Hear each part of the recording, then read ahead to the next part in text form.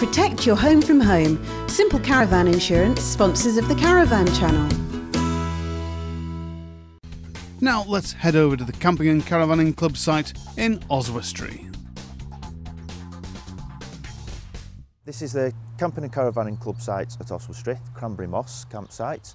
We are 8 miles from Oswestry and 13 miles from Shrewsbury. The campsite itself has 64 pitches in total. We have 38 hardstand pitches with electricity. There are 17 pitches which are grass with electric, and the rest are standard pitches, and we also have a backpackers area as well. A lot of people come to our campsites for many reasons. One, just to relax. It's nice and quiet, the wildlife, birds always tweeting and singing. There's plenty of walking from the site and the local area. We have a bridle path from the entrance, as well as the country park, which is just 2 miles away, and there's plenty of canals and cycle routes, as well as looking at the local towns and villages in and around the area.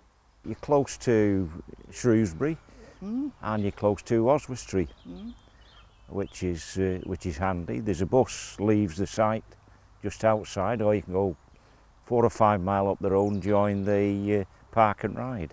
Oswestry itself is a market town, which really brings in the visitors with local farmers markets and local traders that they have there as well. It's a very quaint little town. We didn't realise how much was there. We were told on site to look and go all these little tiny passageways and all the little alleyways, and it just kept on going and going and going. It's a fantastic place to come, so why not come back again?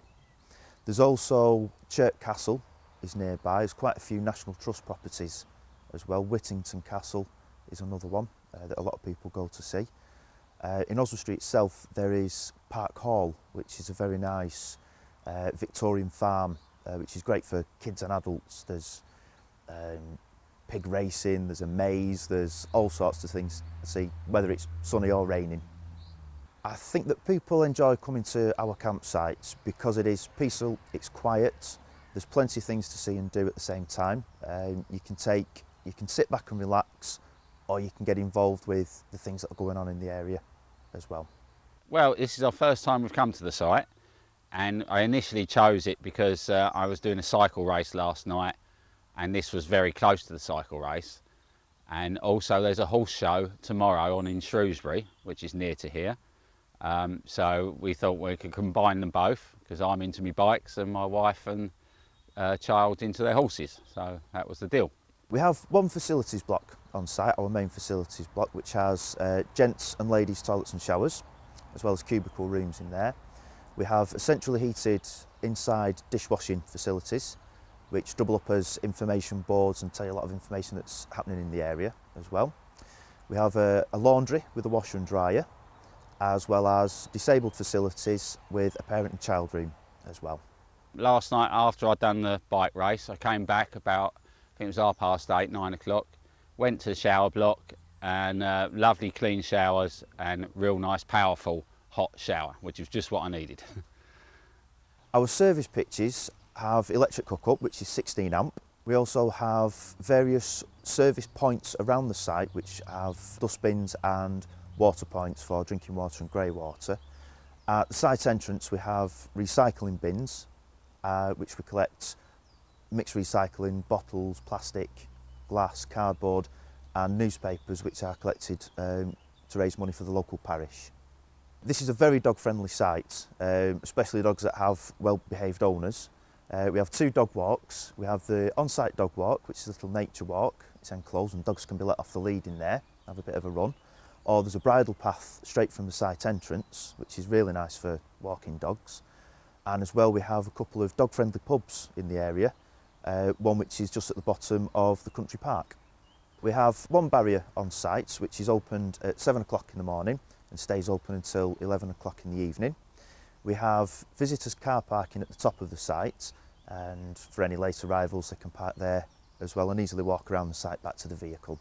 You're treated like family, you know, or we certainly are, aren't we? Yeah, you know. Yeah. And this time we've been here something like 3 weeks. Yeah, just over. You know, because we left so the van and had to nip home.